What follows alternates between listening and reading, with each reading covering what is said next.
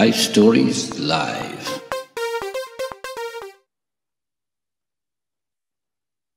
Hello, everyone. Thank you for joining us again for another life story coming to you from LifeStories Worldwide. If you need prayer, you need help, then contact us on our hotline, +44 794 355 0287, or go to our website, lifestoriesworldwide.com. You'll find lots of help and encouragement there. Welcome to all our listeners in Ukraine especially, and those from Torch Trust who are listening, and all around the world. We welcome you to this wonderful story going out on Zoom, Facebook, and YouTube live. Tonight, we're going to Brazil. Our guest speaker tonight is Alex Ribeiro. He was a Formula One racing driver in the 70s, the main Brazilian racing driver. And out of his workshop, people like trying to find out Nelson Piquet and Roberto Moreno, their talents came from that workshop in Brasilia. But off the track, Alex has done many things. He's a businessman, a radio announcer, a sports commentator, motivational speaker, mentor, and chaplain. And he has had an influence on athletes in many sports. And Alex has a wonderful story that he's going to share with you tonight. So I'm going to hand over to Alex now in Sao Paulo, Brazil. Thanks, Alex. It's a pleasure for me to be together with you in this program. And I'm very glad to remember my days from England and motor racing and all sorts of things that the Lord has done through this life of his life in my life. All right, so my story. My story started when I was born into a Christian family back in 1948. My father was a medical doctor with a missionary heart. So he decided to go to the inner part of the country, which was not very well developed at that time. So he was a doctor where doctors were most needed. And he founded churches and he helped a lot of people. When Brazil decided to build up a new capital, the place they chose to build the capital was near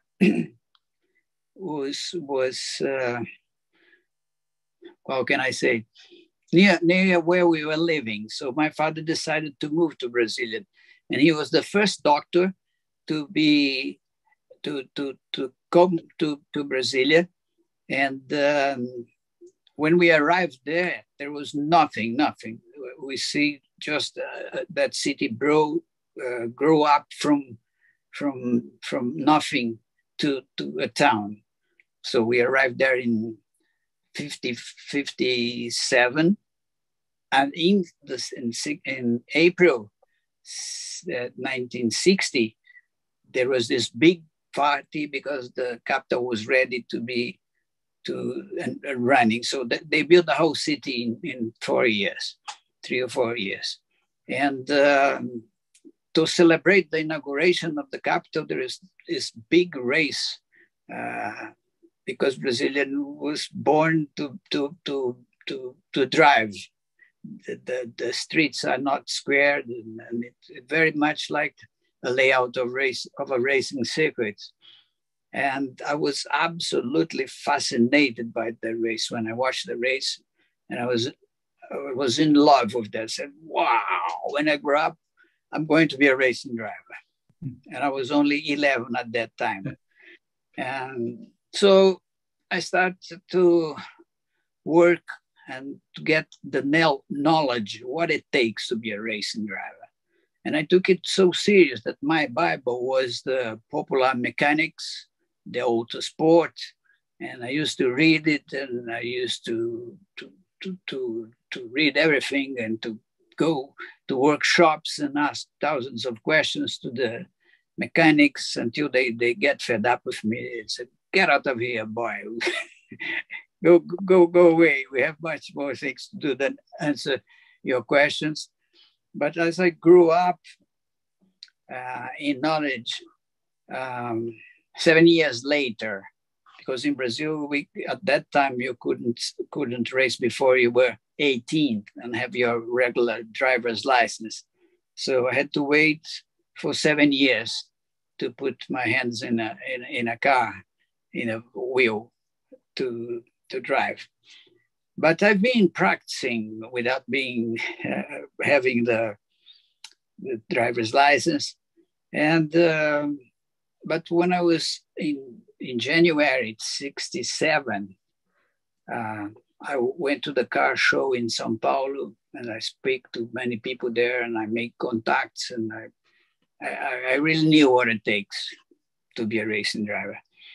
And the knowledge told me that my dream was an impossible dream, because motor racing is very expensive. You need a car to start with.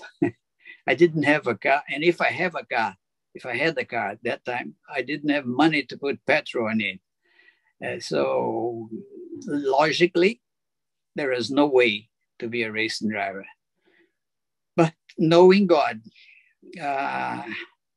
I proposed a covenant to God. And I told God, if you turn my dream into reality, I promised you there will be a proclaimer of the gospel for the rest of my life. Wherever you send me, I will go. And God answered my prayers very, very quickly and efficiently. In 3 months, he organized a series of factors that allowed myself and 3 other guys, pals. We were racing fans since when we were younger, and we used to race slot cars together. And the 4 of us, we decided to put up a working shop so we could tune up the cars and be very fast on the streets of which would look like a racing track, the streets of Brasilia. So we used to practice illegal racing at night. and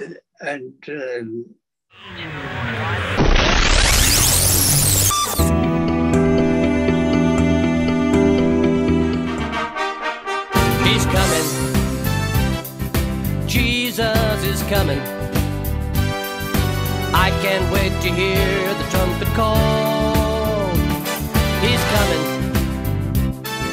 Jesus is coming. And when he comes, we'll crown him Lord of all. And when he comes, we'll crown him Lord of all. LifeStories Live. But we didn't have the cars. I used my mother's cars. The other used his father's car. So we were 4 potential drivers with no cars. And budget zero. With zero budget, we start this workshop in the backyard of the house of the mother of Stika, one of them, one of the 4.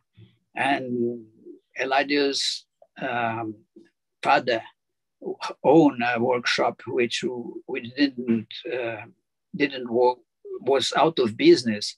And so he lent us the tools, and we start doing servicing cars of our friends, the friends of our fathers, our prof teachers at the university.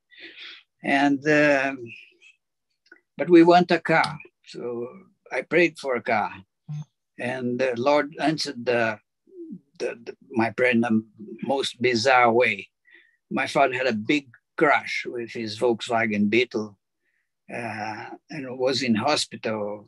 The first week, we didn't know if he was survive or not. But eventually, when he was able to talk, I went there and asked him for the wreckage of the VW Beetle. And he was unsure, well, what you're going to do with that? I said, well, I'll try to fix it. But the insurance company said it was a total loss. There was no way to rebuild that. So I ended up with the records of the VW, together with my three pals. We stripped the bodywork off.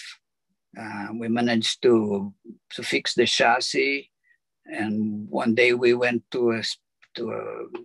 we just have a chassis with a seat belt, not to be throwing out of it. And we went to test it. And it was very quick. So we figured out that if we put inside that chassis just the sufficient things to go through the technical scrutineering, we would be very fast. Not because we have a lot of power, but it will be the lightest car in the race. So we built it out of the wreckage. When they throw the parts in the junkyard of the workshops, replaced by new ones with junk parts, we put it together, and we built the most strange thing on top of it to have no project, and we went to race in 4 weeks. So this was the final result. So this was the car with you, and they call it the ugly duckling, because when we appeared on a race circuit with that thing, the crowd went berserk. They laughed a lot. And the races, there was no practice. The places on the grid was defined by draw. And when my number on the grid was the last, 30th in the grid. And I remember the verse of the Bible that says the late ones will be the first. I said, wow, let's go in. I think it's going to happen here. I was hopeful, but the car was a joke. After 6 hours of racing, it was 500 kilometers, but on the streets, the high average speed was not very high. And after 6 hours, we finished second, and the race was a very important race, part of the Brazilian Championship. And we got all the media, TV, radio, riot, and we went from 0 to 100 miles in 1 weekend. So we turned up to be a business, and our workshop was a meeting point for the guys who had blood in their veins, and we grew up from that to be a respectable speed race, speed shop, and from there that backyard workshop produced three Brazilian drivers to Formula One, myself, Moreno, and Piquet, the 3 times world champion. So God is good. When he blesses it, he do it in style. But one thing that made the big difference was the fact that God, although all of this, it was a miracle. It couldn't be, it's inconceivable, normally speaking, that the 4 young guys, I was the oldest with 18, the youngest was Elijah with 16, and to build and to go such far away, humanly speaking, the whole operation was a miracle. And I was so grateful to God that I put a small sticker on the car. Jesus is the only hope. And I put it on a small windscreen. And it was very little, the sticker, just for God to look from above with his magnifier And I would say, thanks God, thank you. I'm wonderfully thankful, full of gratitude and praise in my heart for making my dream come true. And from there, we evolved. When I grew up from the ugly duckling to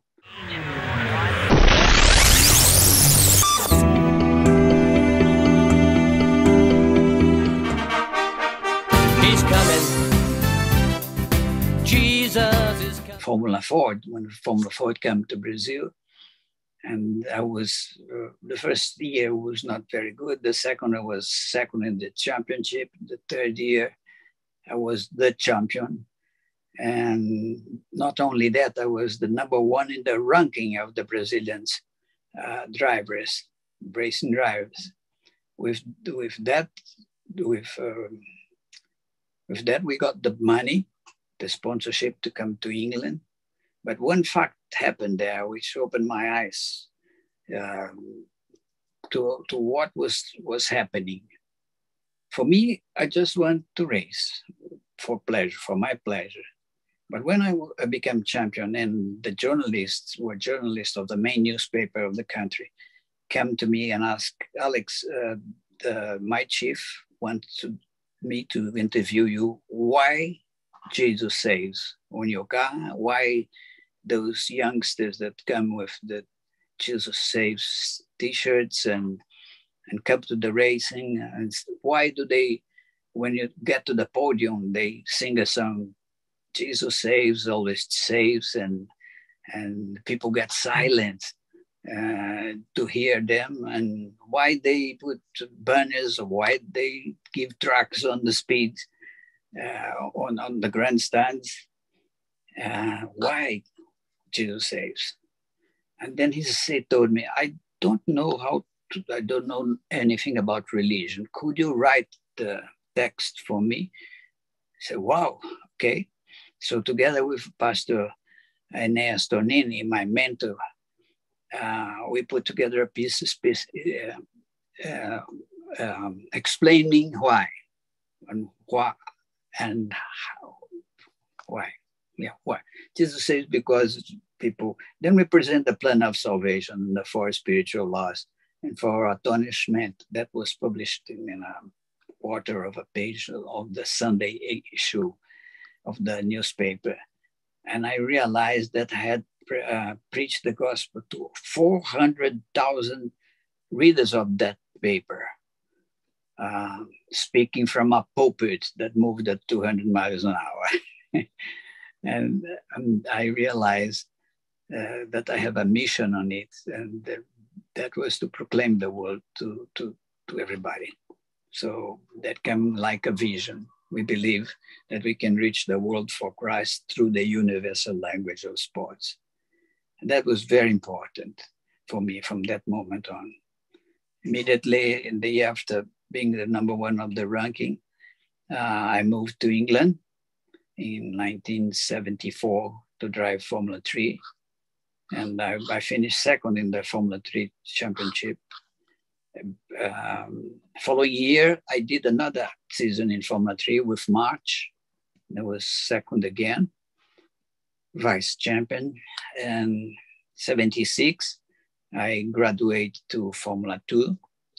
And although I didn't win races, I was always a front runner, driving for the March BMW official team. And at the end of that year, BMW gave me a trophy for the best BMW driver in Formula 2 at that stage. And I made my debut in Formula 1 at the USA Grand Prix at the end of the season with a Heskett. And that allowed me to do a full season in the next year, which was 77. Then I did a full season in Formula 1, and it was a disaster.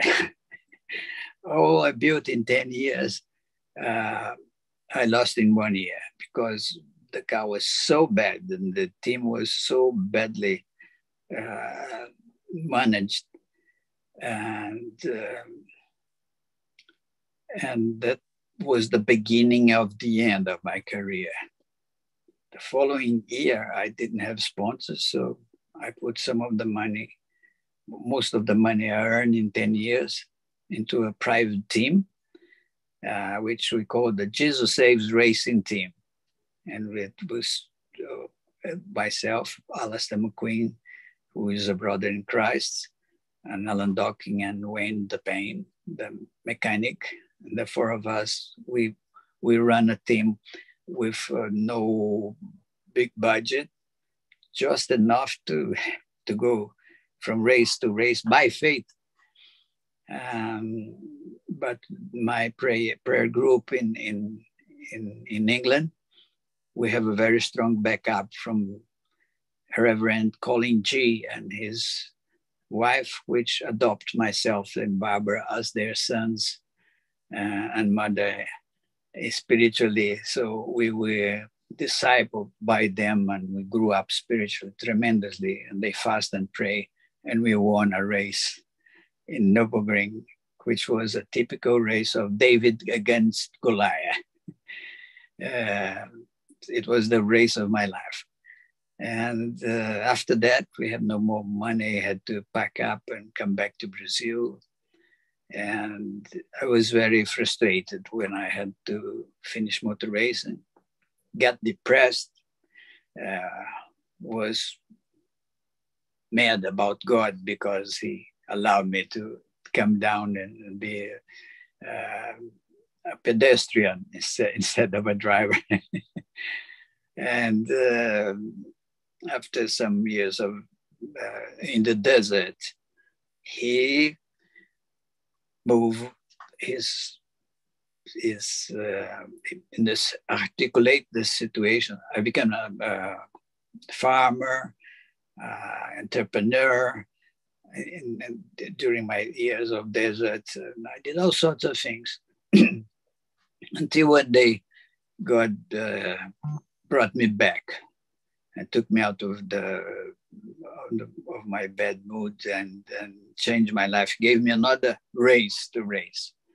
And I became a missionary, a full-time missionary of a mission called Atletas de Cristo. And with Atletas de Cristo was the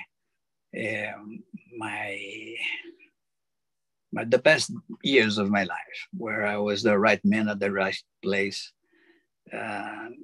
for the job, for the task. And he blessed us so richly. So I started working with high-profile athletes in football, and I discipled some of them. They were picked up for the Brazilian national team, and they invited me to follow them and to give them spiritual help and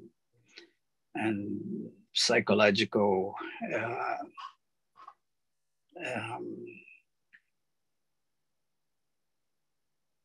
teachings, and to put in practice what I learned from the pressures of being a top sport performer, and the ups and downs, how sometimes you win, sometimes you lose, the emotional life of a high-profile athlete. It's like a www all the time. How to handle pressure, how to handle fear, how to handle fear of getting hurt, of losing a goal in front of the crowd and be booed by thousands, and